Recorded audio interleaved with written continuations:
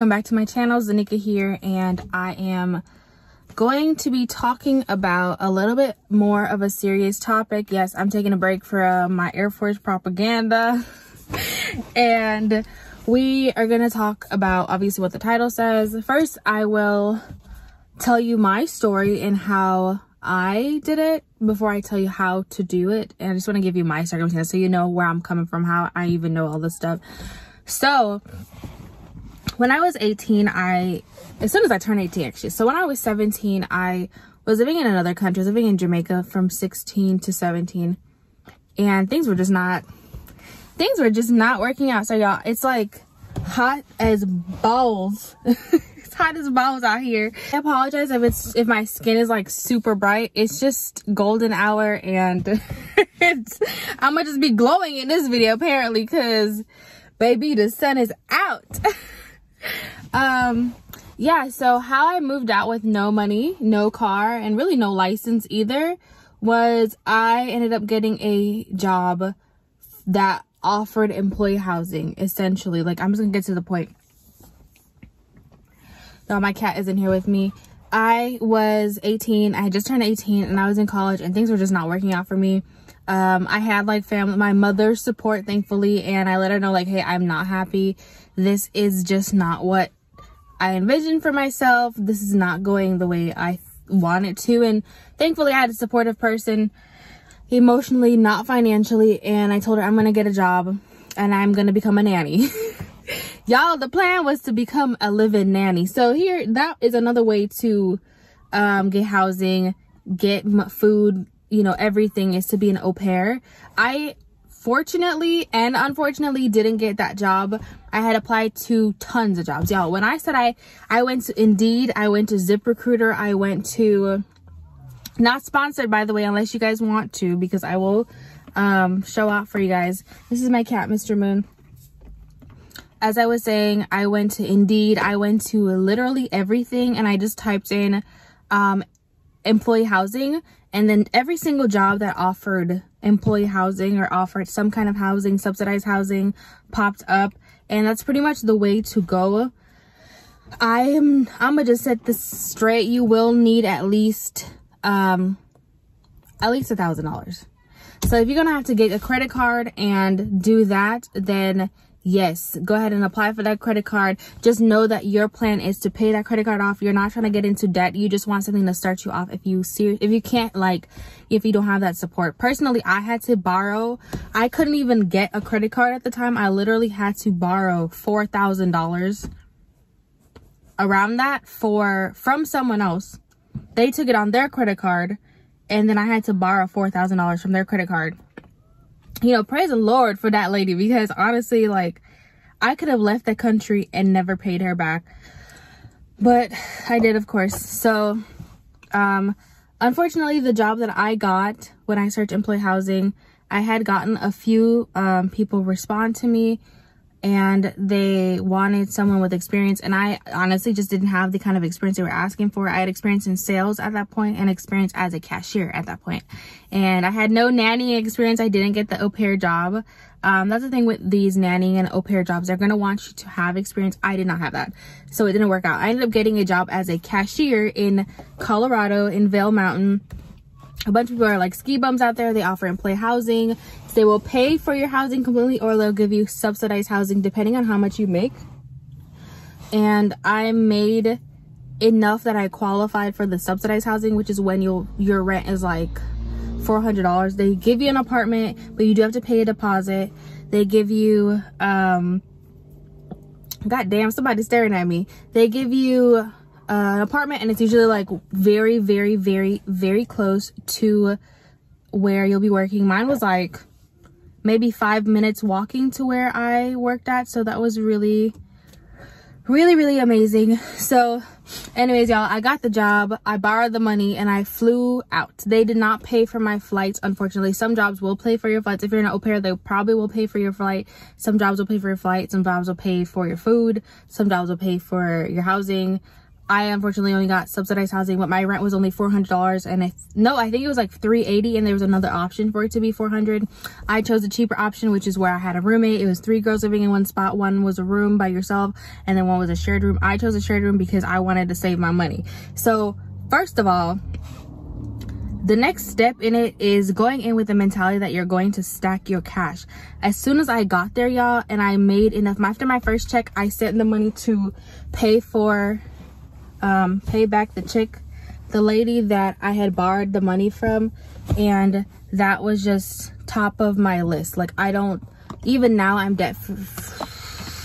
I ain't debt free. I almost lied to y'all. I used to be debt free. I was debt free for a long time. I have debt, but I have good debt, and I can definitely do a series on what good debt and bad debt looks like. I have good debt. At that time though, being debt free was really important to me, even though it wasn't on my record and I really could have scammed this lady. Of course, I paid her back immediately. I paid her back immediately. As soon as I made enough money, I was sending it back. I paid that money back, and then I got another job, y'all. As soon as I was trained on the first job, I got myself another job, and then I was working. At one point I was working 3 jobs. I can't tell you how far into it I was working 3 jobs. Like, I think maybe 3 months in, I got a second job, and like 6 months later I had another one. Like, once I was able to create a schedule that I was getting sleep, I had absolutely no social life, and I was not old enough to drink. So really, out there, all they do is drink and do drugs. Do not get caught up. Do not get caught up in that drinking and that party lifestyle. That's not what you're there to do. You're there to stack your cash and get yourself to a place that you need to be or want to be at. And don't get caught up. Like, I cannot emphasize that enough. I had met so many people, so many girls who, not just girls, but college students who said they're just gonna be there for the summer to be a ski bum, and they end up there for years. I've met so many people that story. So my next step, I was working 3 jobs at some point, and I was stacking that cash, baby. And I opened a trading account. I started to trade. I was not like day trading, absolutely not. I still don't do that. I did that like for a little bit, and it wasn't for me. But if you are capable of doing that, do that. Find something to invest. Create a budget, and then find some way to invest. If you know somebody who's creating a startup and they need a little capital, and you got that little bit of capital, give it to them, and then they give you a percentage of the company. That's another way to invest. Go to Robinhood. I don't really like the app Robinhood, but that was one of my starting points, and I invested it really well. I invested a lot of my free money. I saved 50% of my check. I paid my rent, paid my phone bill, paid my internet, and that was pretty much it that I had. If you have a different story where you have debt, focus on paying off your debt. Anyways, y'all, that was pretty much how I personally moved out with no money, no license, and no car. I'm gonna link the video down below how I got my license and got my car. I ended up buying a car before I got my license, so I linked that the story time down below. The video is to tell you how to move out when you have no money. Baby girl, if you want to skip all that hard work, honestly, you could just join any branch of the military. And I am 100% not trying to push people into the military. When I post my content talking about the military, it's not because I have a hard on for the military. It's because, like, Big Air Force has done so much for me. Everything they said they would do, Big Air Force, not the people. The people in the Air Force, they could, whatever. But Big Air Force, like the company itself, if you want to say it that way, everything they said they will provide, they have. And everything they ask of me, they said they would ask of me, and I'm doing that. Versus, like I said, the people, it's just everyday people. So that's when girls comment on my videos, and they're like, I feel like there's something that you're not telling me. Well, it's just like any other job, except there's more rules and more regulations. So keep that in mind. My next suggestion for moving out with no money and no license, maybe you're not at that, maybe you have a license, is honestly you gotta have to get another job. You have to get a job. You have to stack money somehow. You will not be able to move out without some sort of dime, some sort of coin, or people will take advantage of you. And I really don't want anyone coming to my channel and listening to my advice and they're getting taken advantage of. Like, that's the last thing I would want. So you need to get a credit card and then pay it back off when you get the chance, or you're gonna have to borrow or beg, or you're gonna have to get a job and work that money. You need at least Personally, I think you need at least $4,000. That's what I started with, $4,000. So I think minimum $4,000. So if you have a little job, you're in high school, you're trying to move out, go ahead and stack that money. My story is kind of messed up because when I was trying to stack my money in high school, my dad take my money out of my account. Can y'all believe that? Woo, child. So if you're in a situation like that where you're being financially abused, I suggest asking for your money to be given in a check. And they're going to go ahead and cash that check. And they're going to keep your cash in a safe place. If you can't trust your own bank account. That's something I can say about that. If you can't trust yourself, then put it in a savings account. If you can't trust yourself. If you are a shopaholic or a spendaholic and you can't trust yourself, you're going to have to find a way to make it work. Because do you want to move out? Do you want to start a new life? Do you want to do something new? Well, sacrifices will have to be made. Go to school. Honestly, you really could just go to college and apply for student loans and have your student loans pay for your housing. Apply for scholarships. Obviously, student loans don't cover everything. So you want to apply for scholarships. There are so many scholarships out there. There are resources. There are opportunities.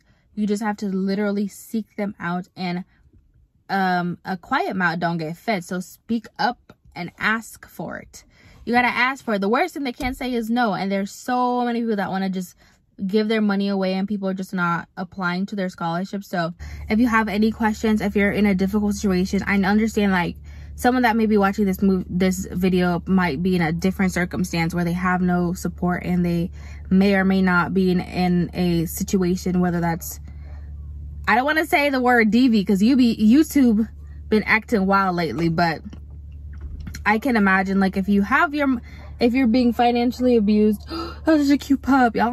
I'm in an area where there's a lot of pets. So yeah, if you guys have any questions, I don't know if I missed anything, but the point is, find a job that gives you housing, whether that's a nanny, whether that's an employee housing job. There's a lot of jobs that will fly you out.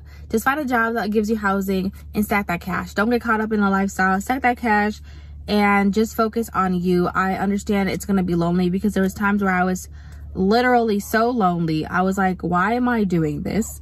I had saved up enough where I felt like, okay, I can start going out now, but I just really want to emphasize not getting caught up. Do not get caught up with these people, because they can go home to their parents. And that was the difference between me and a lot of the people there. They could go home to their people at the end of the day, and if I screwed up, I knew that I didn't have a fallback. Like, I was my fallback, and I am somebody else's number one. I'm their front, back, front, forward. I'm someone else's, like, support system as well as my own.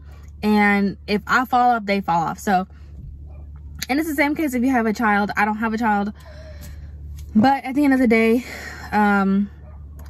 yeah, if you don't have a fallback, don't get caught up with these people. That's my biggest encouragement when it comes to this situation.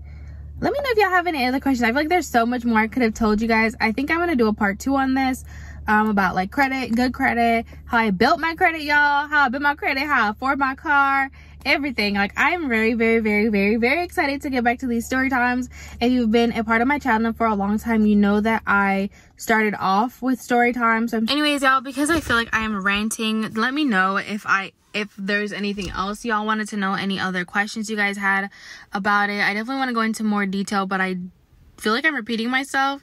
It is kind of a chit chat rant type thing. However, I still want to make it informative. So if you guys have any questions, let me know. Make sure you hit that like button. Make sure you subscribe. You guys, it literally says 90% of people, you guys come back, but you don't subscribe. And that hurts my channel, and it hurts my growth on YouTube. So I'd really love if you subscribed, and like, and leave me a comment. Let me know if you are in a similar situation, if you have any questions, if there's anything else I can answer. Y'all, when I say I have lived in a little bit of life, I've been on this earth, I've definitely lived. So I don't want to say I can have the answers to everything, because I don't. Y'all be reaching out to me on Instagram asking me so many questions, and I'm just like, ask me in the comments first of all, because it comes to it'll go to my Instagram, but I won't see it. Like, it'll go to my requests, and I try to check my requests and respond to them, but if you don't follow me and I don't follow you, especially you don't follow me, y'all follow me on TikTok. Follow me on Instagram. Follow me on Snapchat. Follow me on Pinterest. And that's at Zaneika W.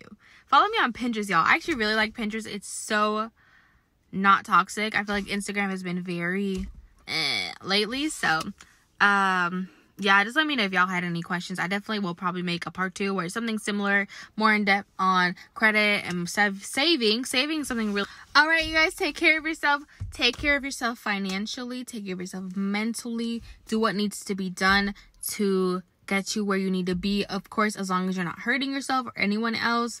That's all I gotta say. I am not a financial advisor. I'm not a therapist. I'm not a doctor.